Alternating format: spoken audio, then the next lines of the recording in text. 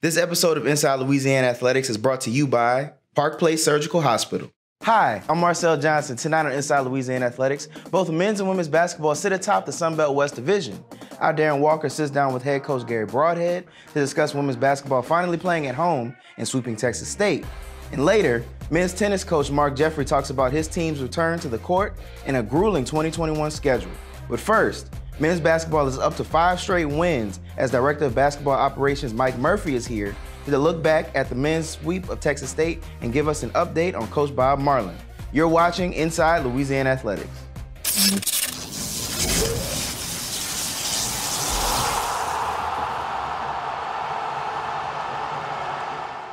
Hello and welcome to Inside Louisiana Athletics. What a weekend in San Marcos for the men's basketball team. They take a pair of close basketball games. Here now to talk about that and a lot more. Filling in for the head coach once again, Bob Marlin, is the Director of Operations, Mike Murphy. So you go on the road without Coach Marlin, facing a tough team, a team that you guys are getting really familiar with, and you come away with 2 wins. You had to be ecstatic with those results. We were really happy the way the weekend turned out.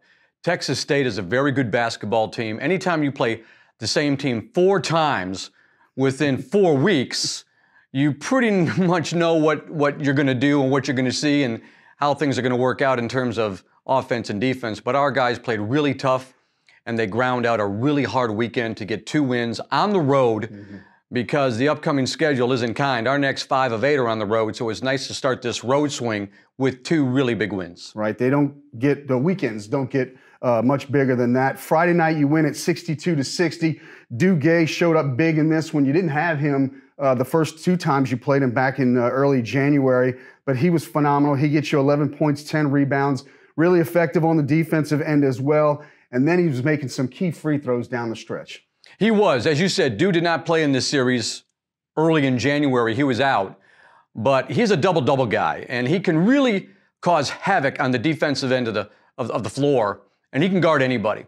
So Friday night, he came up big with us with 11 points and 10 rebounds, and he was a major factor in us winning the basketball game, as was, a lot of guys. Anytime a game is this close, it takes a team effort, but it was nice to have Dew back on the floor because he is a presence, rebounding the basketball as well as defensively. Another guy who's really stepped his game up lately is Cedric Russell. He's the Sun Belt Player of the Week. He is just in a groove now, to put it simply, but he led scoring with 21 points, 13 in the second half, and he too hit some huge free throws with less than a minute to go to seal the win. He did. Cedric was solid all weekend. He was very consistent. I thought his shot selection was spot on, and the results were him getting 24 and 21 points and shooting a very high percentage. As you said, it led to being honored as the Sun Belt Conference Player of the Week, an honor well-deserved. But Cedric likes playing in San Marcos, and we like it when he plays well because he can be a real difference maker from behind the three-point line because of his consistency and his ability to get off shots under pressure. One other thing that I like about his game was late, and these things don't show up in stat lines, but late in the game, he was showing great patience, using some clock, doing the little things that help you get the win. Right, and he should. He's a senior, and he's been around for a long time. He's played a lot of basketball, and we like him having the ball in his hands at the end of the game. Now, having said that, the other team knows that too. So you've got to be very efficient with what you want to do offensively. He was disciplined, as you said, and he's very effective, and he's one of the reasons we came out with a big win on Saturday. Game 2, another tight battle between the 2 teams that, as we said earlier, are just really getting to know each other well. Devin Butts was the hero in this one, and we'll get to the game winner in a little bit, but you don't get to that point in the game without his performance throughout the game. He had 18 points. He was 4 for 5 from three-point range, really kind of finding his stroke again. He is.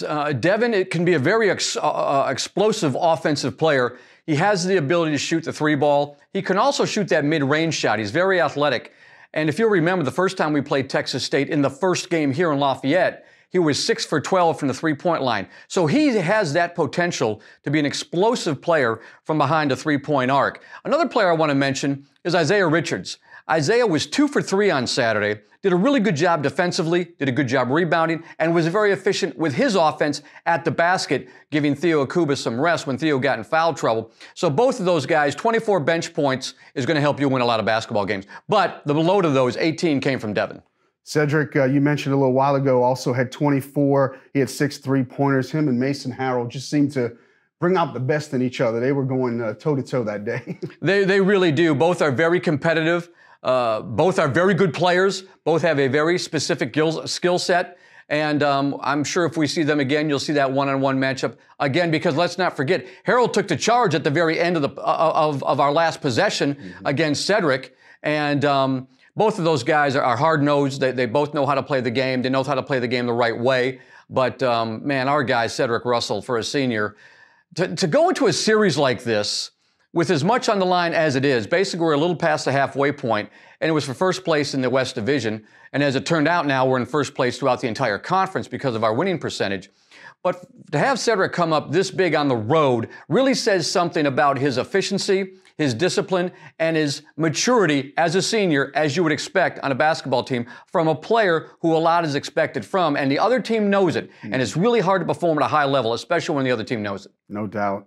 So let's take you guys to the last 5 seconds of this one. As you said, Cedric with the jumper with 3.4 seconds to go. It turns out to be a charge. You know, was it or wasn't it? The referee said it was, but and then the Bobcats obviously get the ball. They're trying to inbound. The ball goes through Caleb Asbury's hands, and Devin is there for the steal, and he puts it in with 0.4 of a second. What a finish to a phenomenal basketball game. Just talk about the locker room. What was that like after? Well, the locker room was pretty excited, and as coaches, we always talk about every possession matters, whether it's the first possession or the last possession. And in this game, that was very true. Asbury checked before he caught the ball to see where the defender was. He took his eye off the ball for a brief second, and that allowed Devin to steal the basketball and the game for that matter. And as he went to shoot it, I'm not entirely sure that ball didn't get tipped a little bit, because it looked like when he let it go, the trajectory got a little bit higher off the board because they had a great contest from, I believe, Isaiah Small. And boy, what a heads-up play by Devin. You know, the only thing I could think of is Johnny Most in the old Boston Celtics, where Most would say, Havlicek stole the ball or Bird stole the ball. And that's the first thing that immediately came to my mind, as well as let's make sure we defend the 0.4 seconds left in the game. But every possession matters. You play until the final whistle. We did that and came away with a very, very big win. Wins number 200 and 201 for, or at Louisiana for Coach Marlin. Let's talk about him a little bit. I mean, it had to be gut-wrenching not to be there, but I just picture him jumping up and down in his living room, watching this go down. What was his reaction, and how's he doing physically? He's doing well. He was super, super excited after the basketball game. Listen, he communicated with the staff and the players throughout the week. Even though he wasn't there physically, you know, his handprint was all over our game plan. And we had daily Zoom meetings with Coach as a staff. He met with the players every day as a staff. He met with us in the hotel prior to both games. He met with us after the game as a team. So his handprints were all over this. You know, Coach was the fastest in the Sun Belt Conference to 100 wins. He's now got 202. And I believe in, the next 2 or 3 games, if we can win, he's going to become the Sun Belt all-time leader in wins.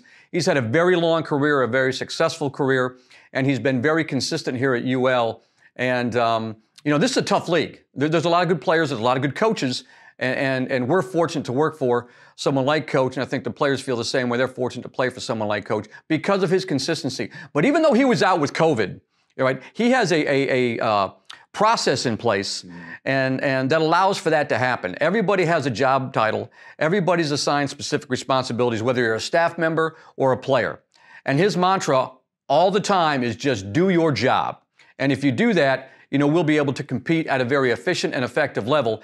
And the players bought into that. I thought the staff did a great job in running practice and in game planning and in executing the game plan. And like I said, we were in daily communication with Coach. So this was really a team effort to get these 2 wins against Texas State. Well, congratulations, Coach, and we appreciate your insights filling in for Coach Marlin. The Cajuns are heading to Jonesboro for 2 this weekend. They will face the Red Wolves on Friday at 6, Saturday at 4. You can catch those games on ESPN+. The Bobcats will inbound in the backcourt. Cajuns will play for a steal immediately. If not, they have to foul quickly. And then a turnover inside, Butts off the glass, yes! Timeout, Louisiana. A disastrous inbound for Texas State, and Devin Butts takes advantage, and with it, the Cajuns might take first place. Next on Inside Louisiana Athletics, Darren Walker sits down with head coach Gary Broadhead to discuss being back at the Cajun Dome and looking towards playing Arkansas State. This has got the steak and the sizzle. The tots on this are just crispy and they're flavorful. This will keep you out of my tots. Sonic Extra Long Ultimate Cheesesteaks. Yeah, this might keep me out of your tots. Come see the good guys and discover the Courtesy Experience at Courtesy Buick GMC in Lafayette. Get a 2020 Buick GX for $17,988 or a 2021 GMC Acadia for only $26,988 at Courtesy Buick GMC in Lafayette.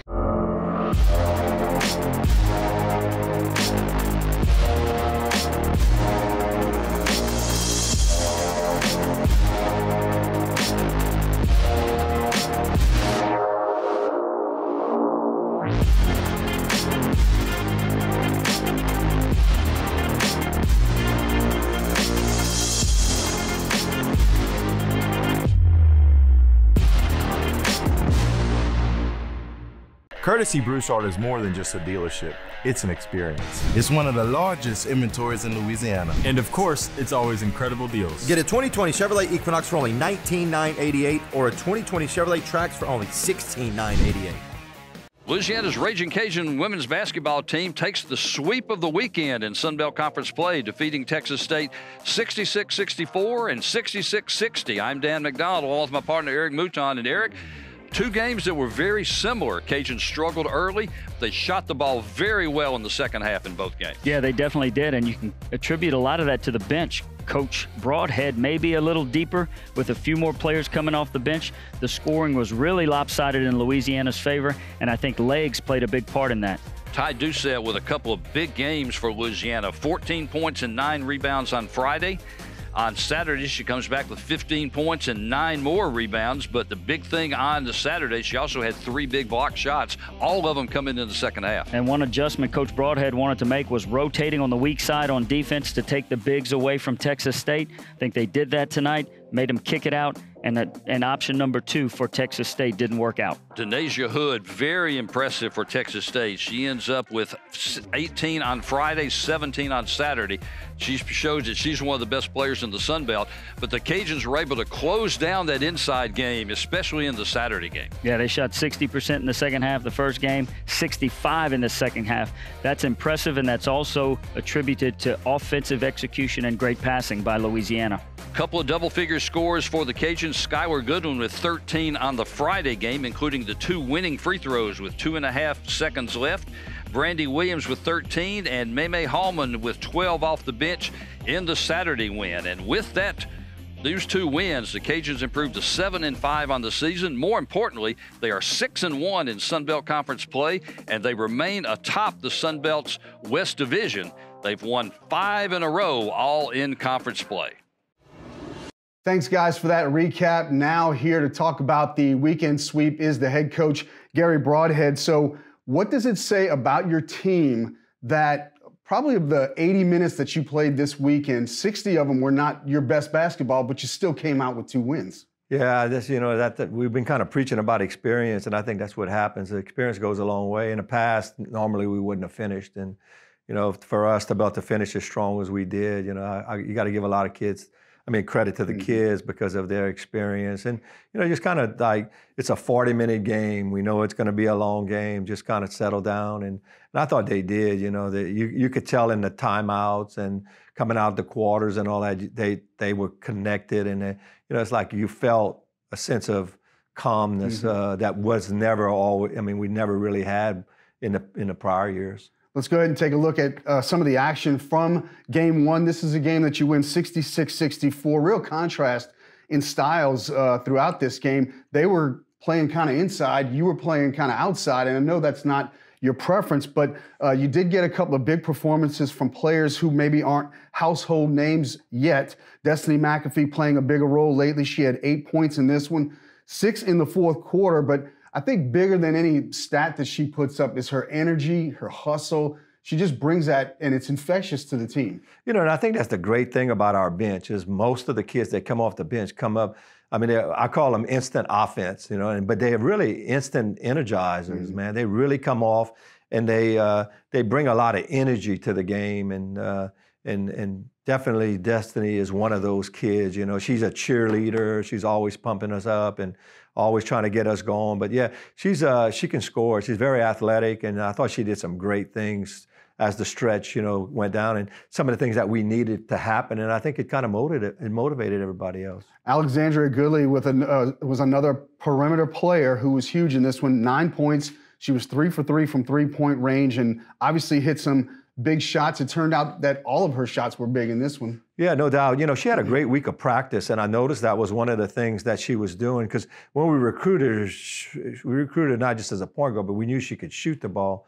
And, you know, the opportunity really wasn't there as much, and then all of a sudden she has the opportunity, and here it was. And you could see it at practice, you know, it was getting better. And I mean, for her to be 3 from 3 from the three-point line like that, and I think that was a big help for too, because we needed, you know, we wasn't shooting it exactly that well, and that just kind of helped open up the game for Ty inside, I thought. Speaking of Ty, she was misconsistent for you game in and game out. She led the way with 14 points, 9 rebounds, but also getting it done on the defensive end with 5 steals. And that last one is what gave you the ball back with seconds left to go ahead and get the win. Yeah, that's what I'm liking about Ty right now is, man, when we get our backs against the wall and whatever, she looks like she's the one that's always stepping up. You know, she's stepping up, you know, being a little bit more forceful on the offensive side and definitely forceful on the defensive side. So, you know, it's exciting to see that for her, and, you know, everybody rallies around her. And I think that's a big part of us, you know, being better and continue to get better. You mentioned the word finish, and you certainly did in this one. You hold Texas State scoreless for the last 3:02. Meanwhile, you're going 4 for 5 down the stretch. Skylar Goodwin gets fouled with 2.5 seconds on a tie game, knocks down both free throws, and you win it. Yeah, that was big. You know, and I like the call from the assistant coaches. Coach Hamburg, kind of in charge of defense since Deacon was out, and coming out of the timeout with 2.5 left, we switched to a zone, and they really didn't get a shot off. And I thought that was a good call on that part. But, you know, it's finishing. You know, I thought Skylar was very aggressive on the drive, and she had enough. You know, we only had 2 fouls against Texas State. And so we would have had to take the ball out. So it was good for her to recognize that, you know, she needed to try to get the shot off. Now to Ty Doucette's historic weekend. Along the way, she became the 19th player in program history with 1,000 points. And so the PA guys announcing to the crowd, and everybody's kind of patting her on the back. But she was having none of it, because there was still 4 minutes left in the game, and it was a close game, 2-point game.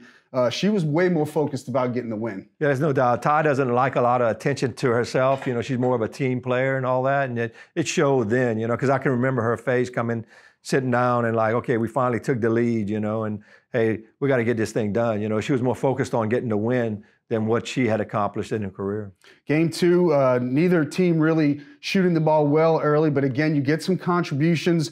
Hallman with 12 points, and she was your 3rd leading scorer. Tamara Johnson with the best game of her brief Cajun career, 8 points, 3 rebounds, 2 steals and a block. Very productive in just 10 minutes of play. Yeah, that was good to see. You know, it's like I had been preaching about the talent that was on the bench, and for it to come off the bench and really show up in a much needed time. I was excited for them, but also the team. You know, the team is so into everybody. They want everybody to do well. They want everybody the opportunity to play. So to have that opportunity, and we talk about that all the time, you know, make the best of your opportunity, always be prepared for it. And so, I mean, it showed that they were really prepared, and it was good to see that. And also it helped us to propel us into playing a lot better basketball. Ty, another great night, 15 points, 9 rebounds, 3 blocks, and those blocks got her to over 100 for her career, another milestone. Yeah, I think I'm the only one that stopped her from blocking shots. You know, it's like I'm a big believer in taking charges and all that. And we spent 2 years trying to get Ty to do that, and now I was like, no, okay, that's what she wants to do. And so she probably would have 200 right now if I wouldn't have slowed her down. So we are letting her be herself, and she's really good at it. So you win game 2, 66-60. That's 6 in a row. You're 6-1 in conference play on top of the Western Division. This week back at home, you'll host Arkansas State, a team you have to feel like you just played them a week and a half ago. And then also you're going to have a makeup game on Monday against UTA. And, you know, you keep winning these games and the games keep getting bigger and bigger as the season goes on. No doubt, you know, and I think I like that. You know, we're in a position right now that we're in first, but I mean, we could be out of it. You know, it wouldn't take much, you know, and I think every game that we've been playing is the next most important game. And our kids buy into that. They know how important it is for us to continue to win and to continue to try to get better and stuff. So to me, that's the exciting part. When we're preparing, they know all that, and they've bought into it. And it's a great feeling for us as coaches and players to know that we have that opportunity. Well, best of luck this weekend. Appreciate the time as always. Those games are Friday at 6, Saturday at 4, and Monday at 4. You can catch them all on ESPN+. Next on Inside Louisiana Athletics, Darren Walker sits down with men's tennis coach Mark Jeffrey and talks about his team's return to the court and a grueling 2021 schedule. Come see the good guys and discover the Courtesy Experience at Courtesy Buick GMC in Lafayette. Get $12,000 off your choice of a 2020 Buick Envision or a 2021 GMC Sierra 1500 Texas Edition at Courtesy Buick GMC in Lafayette. I mean, we could have. I know where you're going. No, we couldn't have. You're right. I was going to say we could have got one and shared, but that's not true. That wasn't going to work. Sonic Extra Long Ultimate Cheesesteaks. That wouldn't work.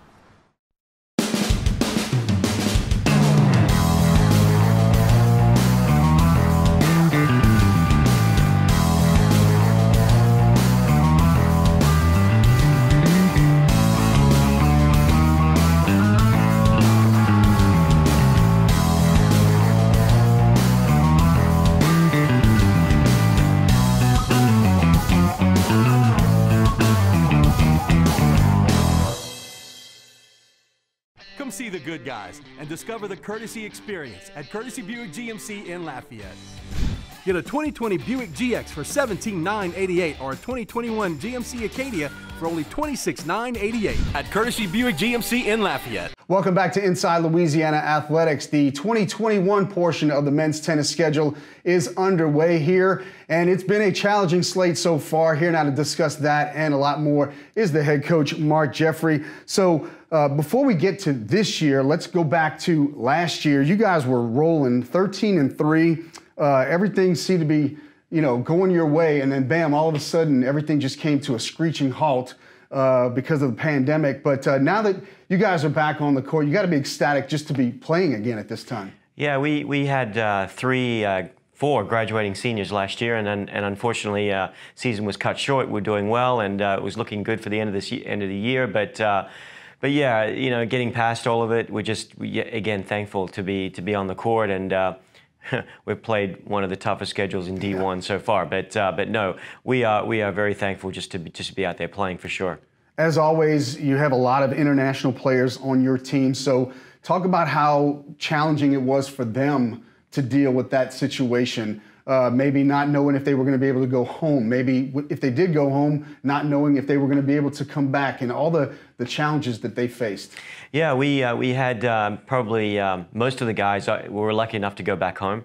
And like you said, it was the challenge of being able to be, you know, we were kind of afraid about them going back and how they would do well, you know, how they would do in school, academically, socially, and so there was a lot of concern there. And then as the summer went by, we were very concerned about them coming back on time, and certain countries were being welcomed, but not welcome, but were okay to coming back, and then some weren't. So we were lucky enough to have guys that were from countries that were allowed to come back, and so once we got them all back, then we had to worry about the winter as far as Christmas break. So probably 75% of the guys stayed over the winter break, and then 25% went home. And then we did have some trouble logistically getting them back for the start of school in January. So it's been a challenge, that's for sure. Yeah.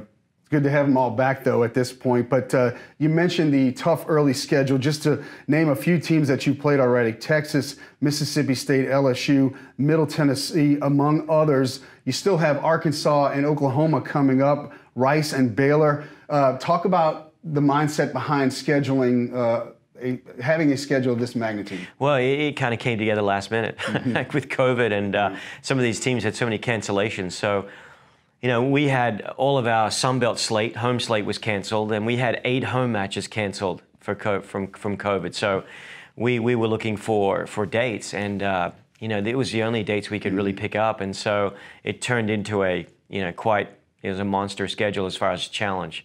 Probably a little bit more than what we could chew, but anyway, you know, we played Texas starting out. They've just beaten Florida, who's favored to win the SEC. And Texas today is ranked 4 in the country. You know, LSU, we had a 4-3, pretty close, and I think, so, you know, some of those teams are some of the best in the nation. So we hopefully, you know, this coming Tuesday, we'll have a ranked team for the first time in a long time. Karamedchev and Dworak, they beat the #1 team from Texas and also beat the #1 team from Middle Tennessee, who beaten Mississippi State's top team, who was top 25 in the country. So that should happen on Tuesday. So those are some good things that have happened. But unfortunately for us, you know, we kind of got banged up from that a little bit too, and so we kind of went into last weekend a couple of men down, and that's kind of hurt us a little bit too. But in the end, I think that the body of work, it will help us playing these teams as we get ready for Sunbelt play, conference in April. Right, that was going to be my next question, was, you know, getting that, having that tough slate and how it got you ready down the road. Let's finish with a personal subject, Mississippi State. You played the Bulldogs in Starkville, a place that you're very familiar with. You played there collegiately, still hold a lot of records over there. So what was that like for you to take a team back there? I appreciate that. It was nice because a lot of the same people that still work there. John Cade, he's always really nice to me, and John is now assistant athletic director there now. They've got a brand new $9 million indoor facility, which, you know, they were showing me around, and you know, they was very nice and letting me know that, hey, you're one of the guys that helped build this, and very proud of where that program has come. Matt Roberts does an amazing job with the team. They're always in the top 3 or 4 in the SEC. He recruits really, really well. So that program, the administration, they really, really care about tennis. They put a lot of money into tennis, and it's just great to see that you know, I played there. I hadn't been ranked in a long, long time when I got there, and then we were lucky enough to get the team in the top 25 and just get it going. I mean, you know, and then from there, they've had a lot of success since then, you know, for the past 20, 30 years, which is really, really nice to see for them, you know.